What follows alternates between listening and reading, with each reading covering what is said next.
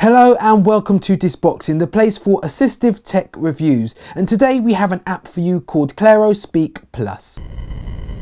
When I'm on my laptop or desktop, text-to-speech is one of my favourite weapons in my arsenal against the foe that is dyslexia. Having dyslexia means sometimes you'll spell things wrong or you'll miss words out, and if you read it back, you'll never see the difference. So you either have to reread and reread and reread and press send, hoping that you've seen everything, or get someone else to read it for you.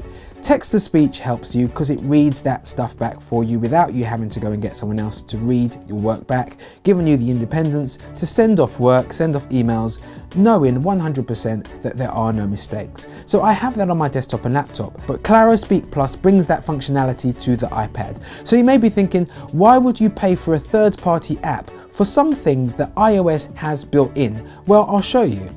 Using the text-to-speech function which is built into your iPad is great, but it has some limitations. So for instance, let me type,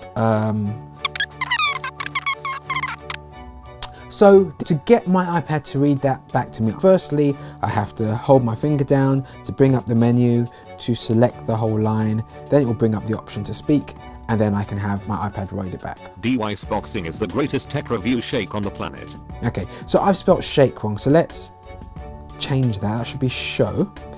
So now that I've changed that, it would be useful to be able to have that read back from the word review rather than the whole sentence, because I know that the first part is okay. To do that with the iOS built-in speech to text, you have to go through a few steps. So you'd have to hold your finger down, go to select, then you'd have to select the right words, so review, and then hit speak. Review show on the planet. And then it's played back to you. So let's contrast that to do the same thing in Claro Speak. Okay, so I'll just type the same sentence again. To play back within Claro Read, you simply tap for the cursor to be at the front of the sentence and press play. DYSboxing is the greatest tube review shake on the planet. Okay, so again, I have misspelt the word shake, which should be show, so I will just go ahead and change that. So now I'd like to play back from the word review, but this time it's a much simpler way. Before we had to press and tap and drag. With Claro Read, you simply tap where you'd like to start and press play. Review show on the planet. So that's great. Another great function that you get with the text-to-speech from Claro Speak Plus is the ability to stop the playback halfway through a sentence or paragraph or any piece of text. With this, again, it's as simple as pressing a button. So if I go to the start of that, DYSboxing is the greatest tube review show on the planet. That should actually be tech. DYSboxing is the greatest. So I can stop there, spell tech correctly, that would help. I can stop there and then start again, without having to listen to the whole text before I can go back and change a piece of text. So now I can listen back to that. DYSboxing is the greatest tech review show on the planet. Perfect, that's great. So, I mean, instantly the functionality is much better. You've got much more control over what you want to do, and it sounds a little bit better, to be honest. But if we go into the settings, you can see there's much more to this application. So first of all, you've got the voices. You can change it to the standard iOS voice, or you can go to an American voice, you can go to an Australian voice if you want, but I'll keep it with Serena from the UK. You can change the speed, which you can do with the iOS version, but again, you've got to go into general settings, accessibility. It's much easier, a couple of clicks, and you can do that within the app. If you go down to the next section in the menu, here are all the options to change the way that the application looks. So if you have things like visual stress, this is where you can go to make things easier. So you can change the font. I like Arial, but you've got a whole host. You've even got Open Dyslexic, if that's something that helps you read. You can change the font size. So 16 is a little small for me. I'll put that to 20. You can change the text color and change the background. For me, yellow kind of works well, so I'm going to change that to yellow. And if we go back to the main page, that is much easier for me to read. We'll go back into settings. Type in Echo for me is one of those killer features in text-to-speech software that's helped me out loads. It's great to listen back to what you've written once you've finished, but actually getting feedback as you type is one of the best ways to save time and to eliminate some of those mistakes that you may miss. You've got two options. You've got Word, which basically will play back a word as you type it, so you hear the word you spelt, you hear any spelling mistakes, or you hear when you've missed words. But it also has Sentence, which is great. So when you press full stop and spacebar, it will read back the sentence that you've just written. So this is how it works. Let me just write a quick sentence. This is the cost. And when I press spacebar, This is because the presenter is so handsome. that sounds about right. So there's one more thing that I'd like to show you, which is the word prediction. Now this is something that is already built into iOS, but the great thing about the word prediction with Claro Read is it gives you almost endless options. I mean, you've got like 12 options here. If you don't see what you want, you can keep going and keep going and keep going. Now that's probably not the best way to type, but it is really useful if there are words that you know you constantly spell wrong. It could just take some of the stress out of it. At some point you'll want to push this text out to another application, and Claro Speak Plus makes that quite easy.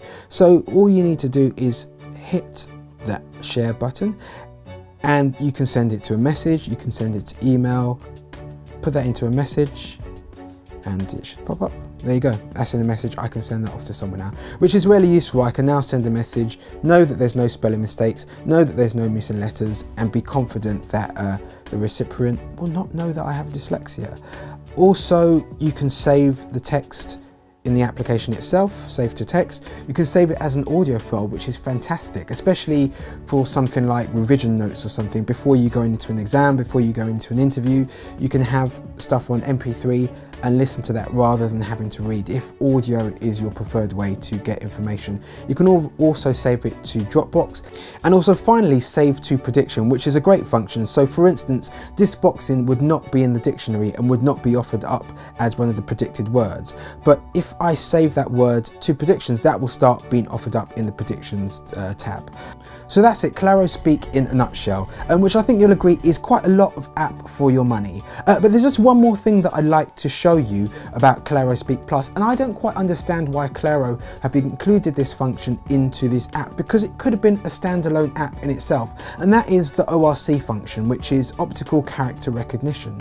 So I'll show you how that works. This is great when you're doing research, if you want to get some quotes, or if you want to even get addresses and things, and you don't want to have to type them out.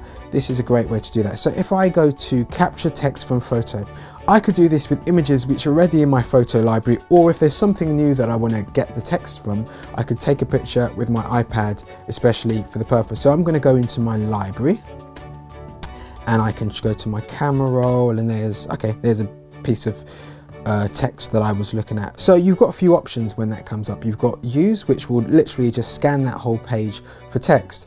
But for me, I want to take a certain piece of text, say it was an address that I need to send to someone, and this allows me to crop the section that I want to take.